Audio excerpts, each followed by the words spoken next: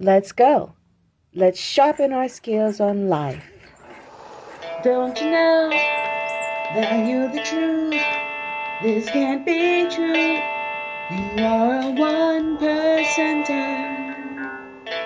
You're out of reach to everyone but me. You are my king. You are a one-percenter. Has there been anyone as strong since Abraham Lincoln to stand on unprecedented victory and yet suddenly be removed from this world and exiled to the pages of American history? In the moment of his tragic demise, his guards were down because he was in a perceived safe space. Is it possible to be a giant, mighty and prosperous, but still be taken down by a grasshopper? At one point in time, the Israelites didn't think so. Instead of following the instructions of Moses to press forward, they were fearful and they refused to invade Canaan because they were like grasshoppers to the giants who inhabited the land of milk and honey. As legend goes, when the ancient Greeks set out to attack Troy to end the 10-year-long war, the city's walls were impenetrable. The Trojans were mightier and more prosperous than the Greeks. Yet the Greeks did not fall back.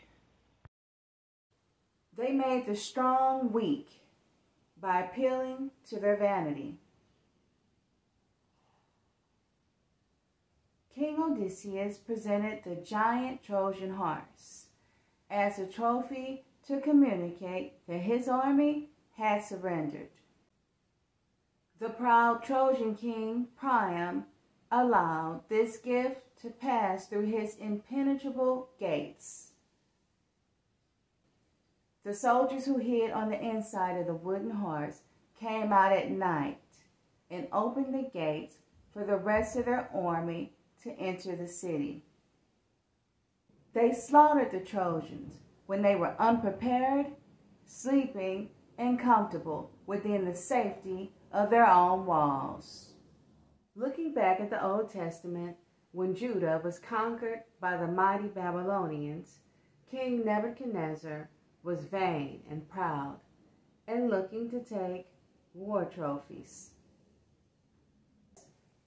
He requested the best bred young soldiers from the conquered territory, amongst whom included Daniel, to serve him in the palace.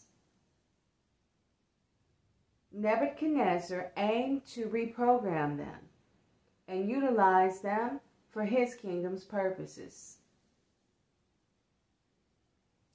Little did he know, Daniel, the dream interpreter and prophet, would have his hand in the leadership and the downfall of every Babylonian king, until power was transferred to his people and they were allowed to return to Judah and to rebuild Solomon's temple in Jerusalem.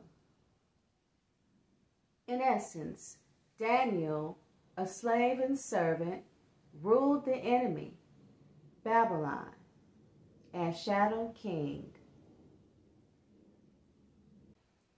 Had the Babylonians really conquered the Israelites?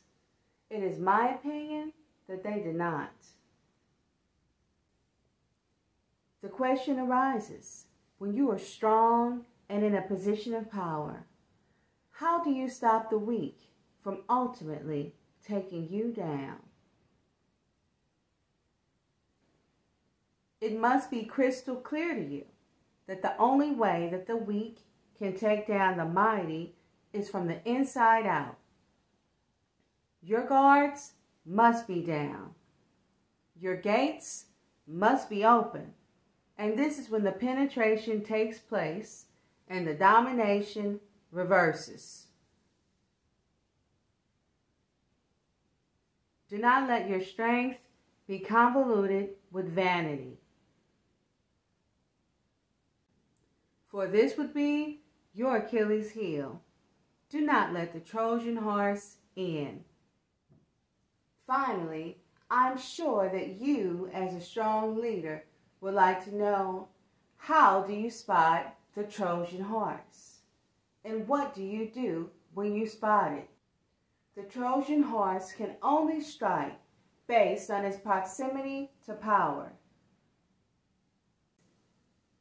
That is, it must get close to you in order to slay you and take power brutally, or else covertly, by transferring your power to itself and controlling you via puppeteering.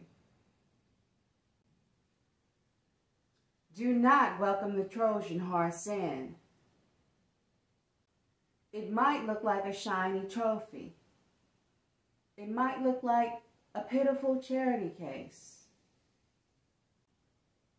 Helping out in such a case would, of course, make you look and feel like a do-gooder or a hero. The Trojan horse might camouflage itself to look like you.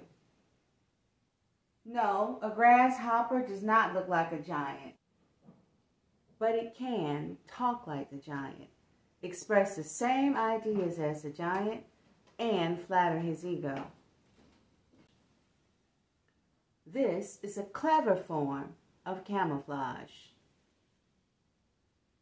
Although at times the Trojan horse might steer off course from the talking points by using silly words or coded words, such as hilarious, to describe something that isn't funny.